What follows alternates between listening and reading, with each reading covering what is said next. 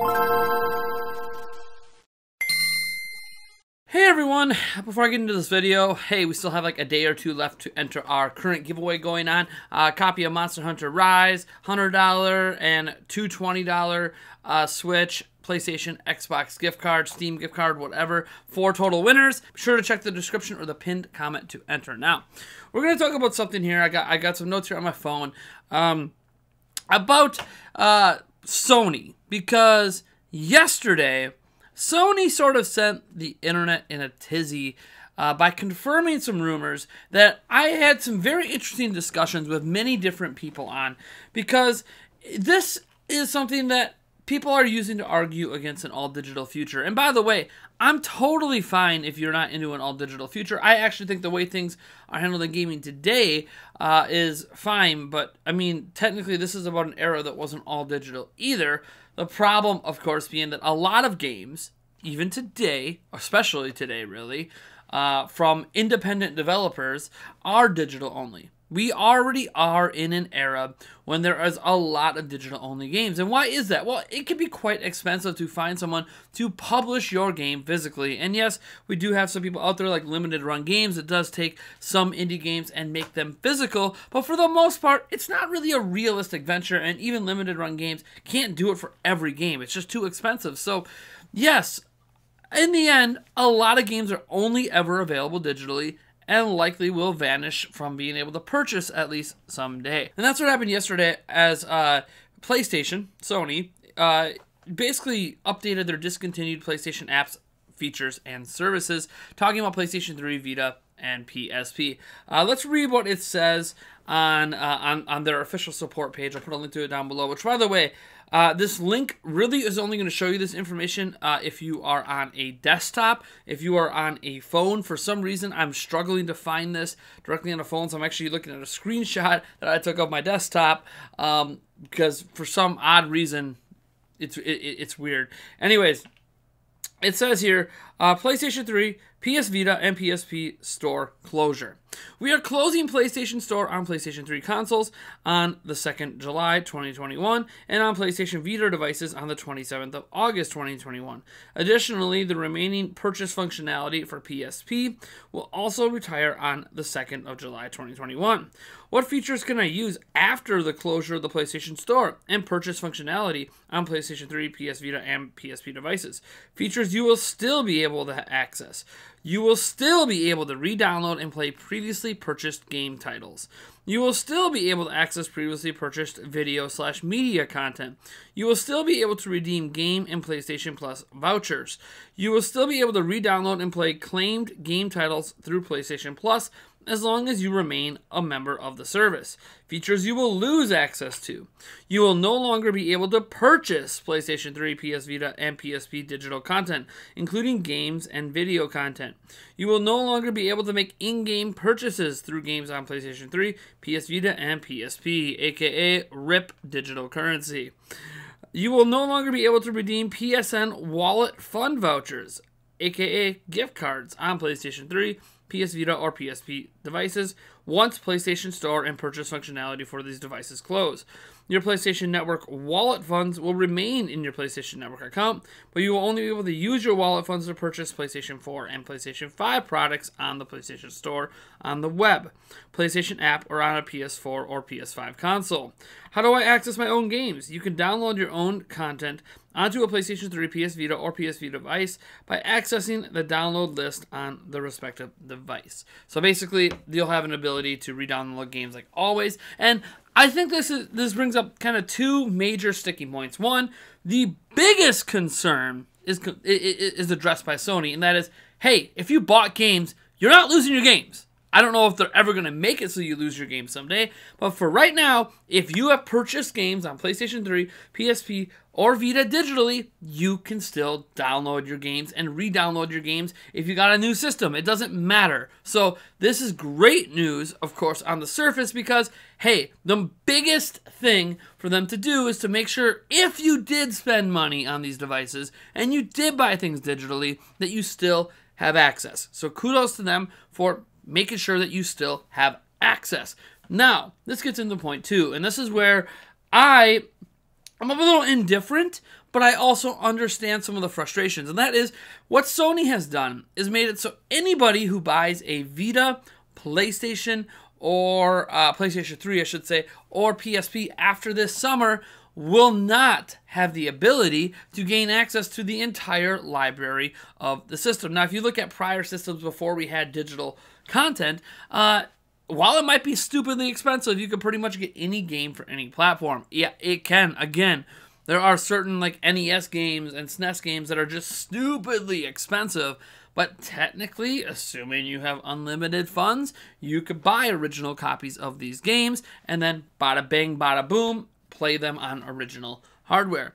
What's happening here is that while I would say a majority, if not maybe even all of the PlayStation 3 library is already available online through ROMs, and thus you can play them on emulators, some people on hacked devices. PSP and Vita were famous for being hacked devices that people were playing all sorts of games on. I think it's still of note that in general, especially for PlayStation 3, it's going to be a lot harder to play these ROMs locally. Now, someone's going to come in here and talk about how there are different hacks that exist out there for people that pull this off, but for the general consumer that might just be looking to get into retro gaming, that's not really going to be possible to just hack it up and make it work. Now, people might be able to sell their PlayStation Network accounts, which is also technically illegal and probably will get those accounts banned eventually. I'm throwing out there that it does suck. There's an entire library of digital content that is exclusive to PlayStation 3 that is just dead in the water. And here's the thing. This isn't as bad as Nintendo. So Nintendo, for Wii, they shut down their services back in 2019, like January, I think, of 2019 or whatever, for Wii. The shop channel is entirely gone, and as of today, you can't re-download your purchases. So Nintendo did this as well in the same generation where, hey, look, you can't even re-download your games. You're just done. Now, was there a ton of digital games on Wii? Not nearly as many as on PlayStation 3 and Xbox 360 because Nintendo's online was not very robust, despite the fact that Nintendo had one of the first early online shops. Remember those WiiWare games and all? Like, they had one of those first super early online shops, even before some of the other systems, but the other systems did them better.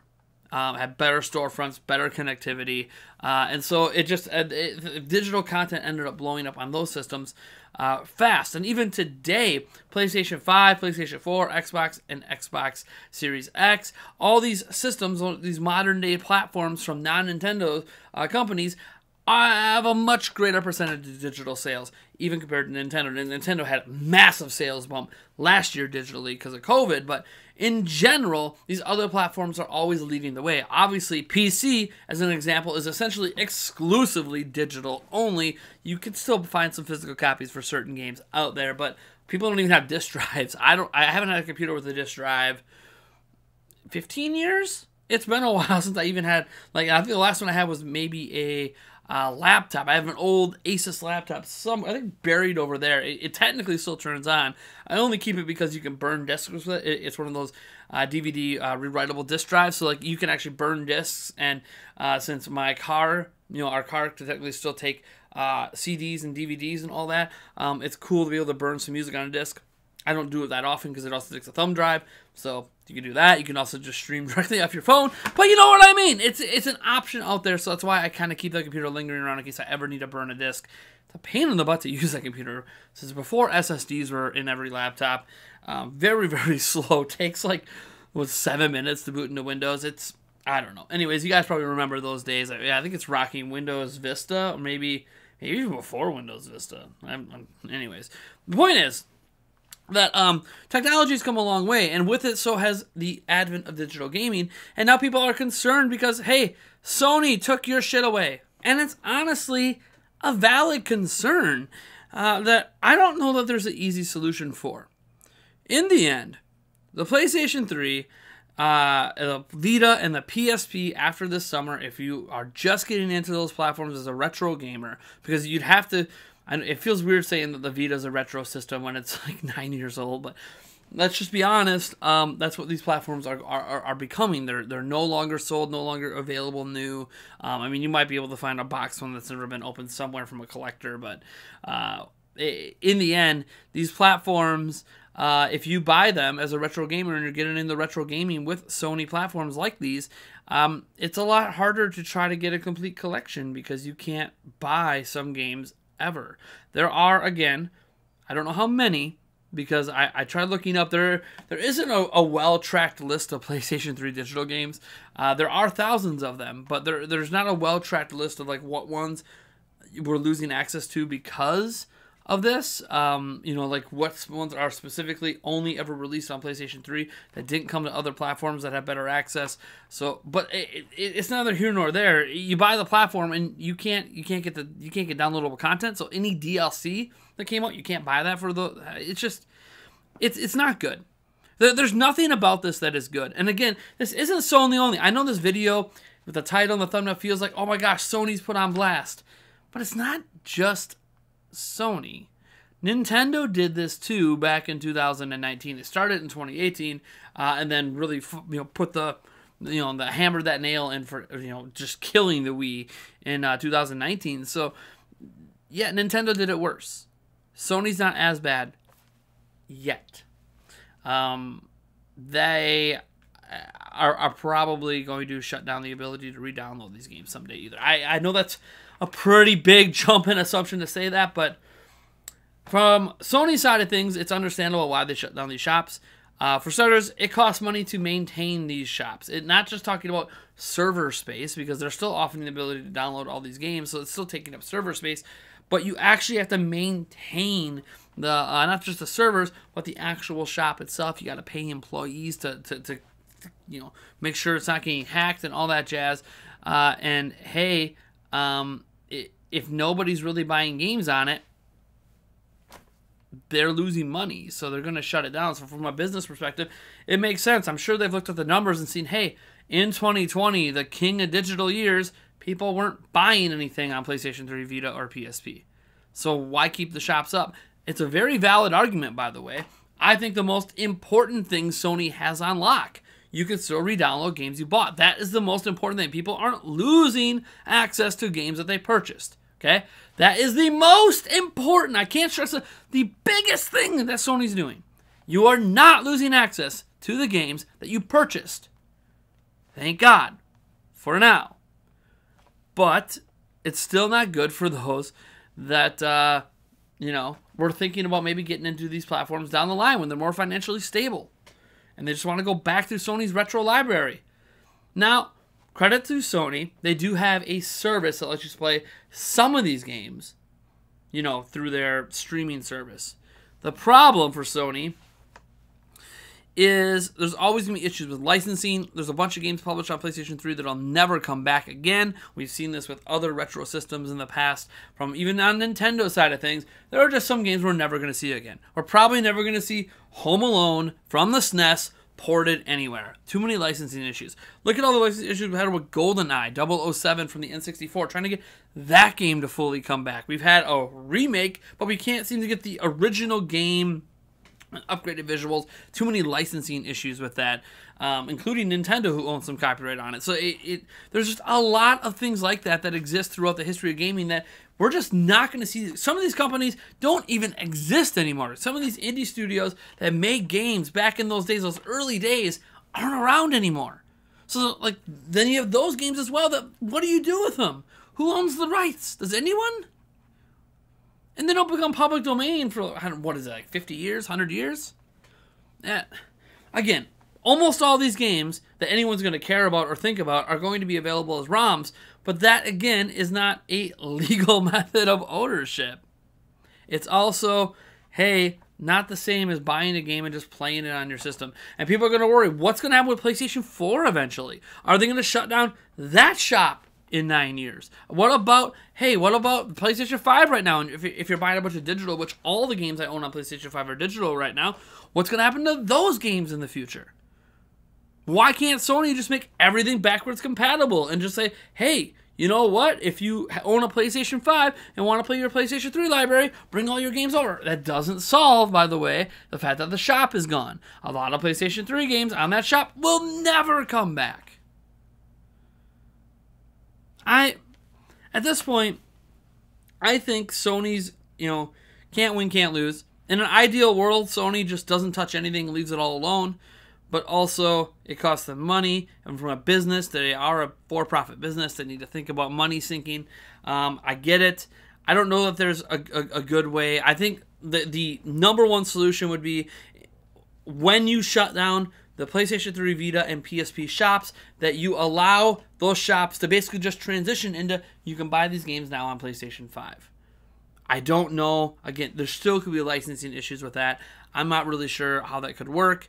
But it is something that I think would be the ultimate solution. Fine, shut down those retro platforms, but make sure the entire library of that content, especially digitally, is now available on PlayStation 5 for purchase, and put out your own official emulator on PlayStation 5 to buy those games and then play them locally on the system. That, to me, is the best solution, but also one of the trickiest. We've been over it. Licensing issues are still going to be a thing. I'm not sure there's any positive way to spin what they're doing, but at least you're not losing anything you've already bought. So, you got that. All right, you guys let me know what you think about this down in the comments below. Does this make you scared for digital purchases you have today on any platform, from Nintendo to Sony to Xbox to PC? Although PC's a little different. PC always has workarounds for the... Anyways, we're not going to go to the PC. That's a whole other conversation on why digital content seems to be just fine on PC and it doesn't have these similar concerns. Even some of those really, really old games that struggle to run on modern operating systems and hardware, there are workarounds, patches, emulators, ways to force those games to run anyways. A little different than gaming today. Anyways, folks, I am Nathaniel Robojans from Nintendo Prime. Let me know what you think about this down in the comments below, and I'll catch you in the next video.